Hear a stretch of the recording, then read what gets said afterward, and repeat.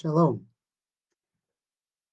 I am Rabbi Nathan Davidovich, speaking to you on behalf of the webyeshiva.org, speaking to you from Efrat, Israel. I'm going to discuss this week's Parsha, which is Beshalach, but also I'm going to tie in some of the lessons that we learned, not only from the Parsha, which is all this Shabbos is called Shabbos Shira because we have the Song of the Sea, but we also have the Manna, the man that was given to the Bnei Israel, children of Israel in the desert.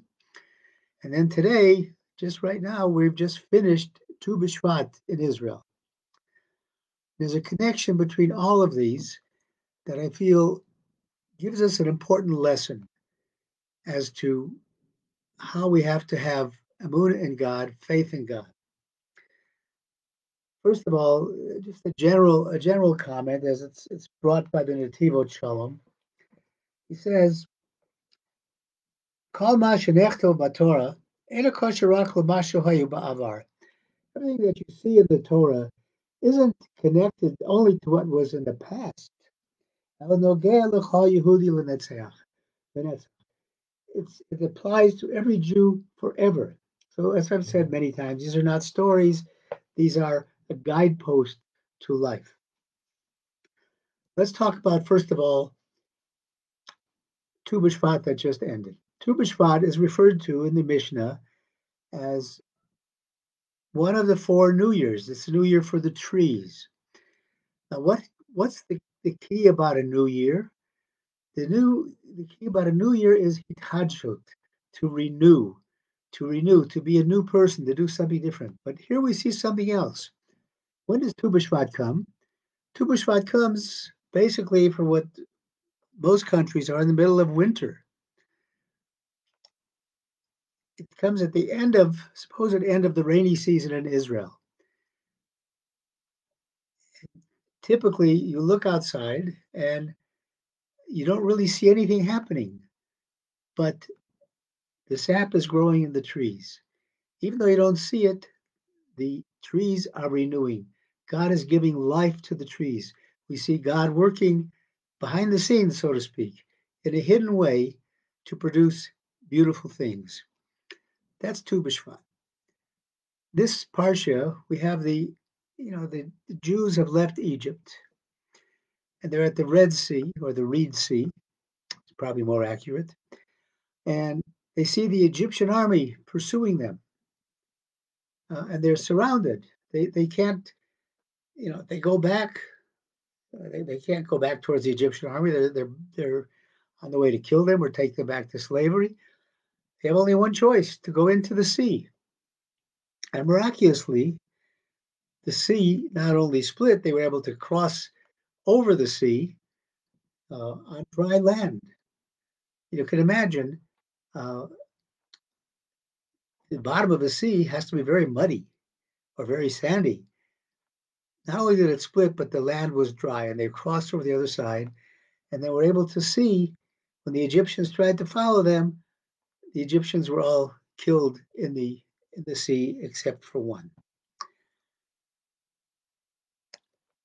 They say that at the Yam Suf, at the splitting of the sea, the wonders that the Jewish people were able to witness were so great that even the most simple person, the simplest maidservant who had no education, nonetheless was able to see wonders that even Chizkiyahu Hanavi, the prophet Chizkiyahu, was not able to see. Greater than that.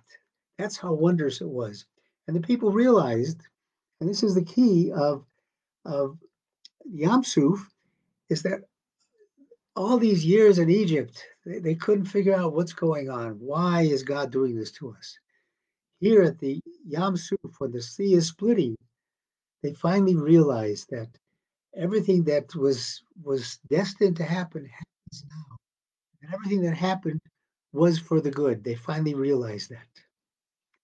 And then go later on in the parsha, we have the story of the manna.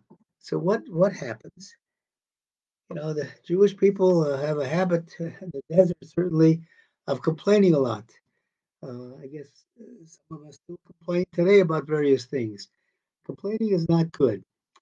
Uh, but what happened here is the Bnei Israel went to Moshe and they say, you know, we should have died in Egypt rather than dying here in the desert where we have no food.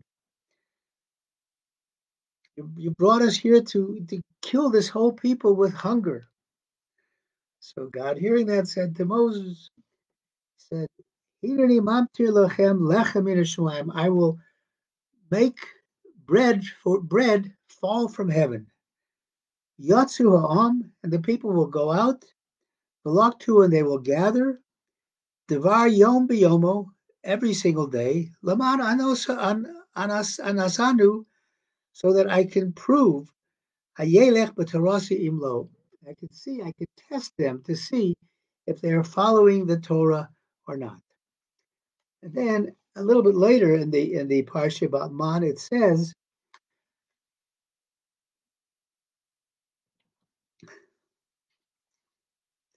"Lik to mimenu," says gather the manna, gather the man.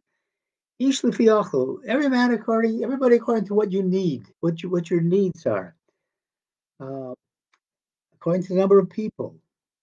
And it says that the children of Israel did this. Vayilkatu, and they gathered hamarba v'hamamit. Some gathered more, some gathered less. That's basically a quick synopsis of what the Torah says about the manna. Rav Mendel, uh,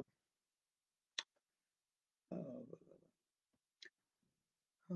Rebbe, uh, Rav Mendel asks, why is this parsha of the man brought at this point? Why does it come before before Kabbalah Satorah?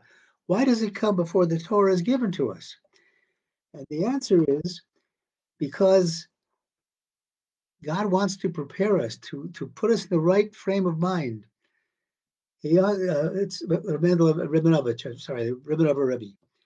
He said, for 30 days after they left Egypt, they brought food with them. That was a miracle in itself. It didn't spoil. Why didn't that miracle continue? He said, because God had to show people that you have to approach God. You have to ask God.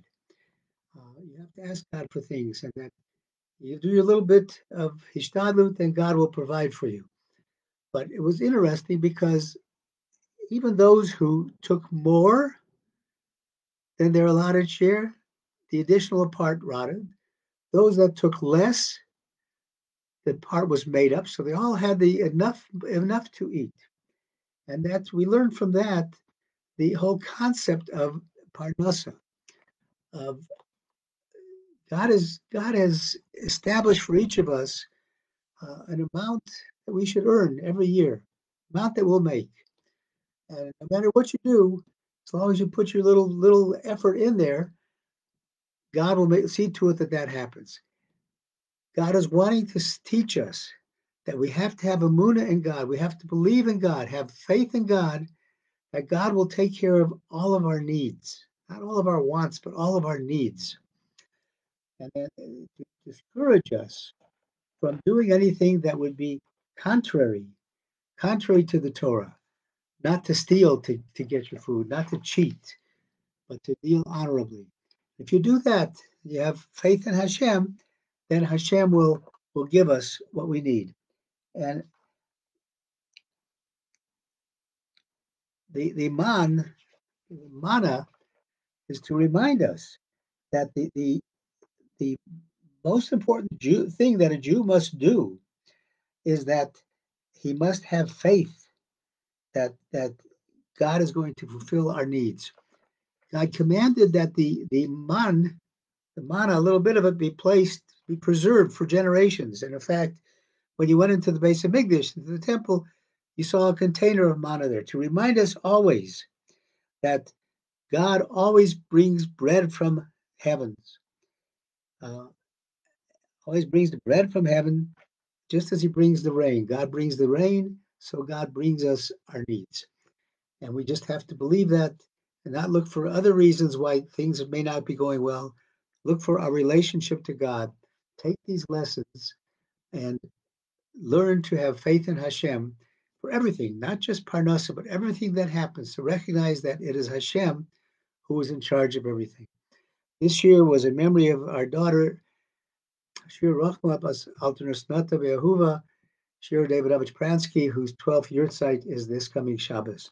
I wish everybody a Shabbat Shalom. Thank you for listening on behalf of the webyeshiva.org.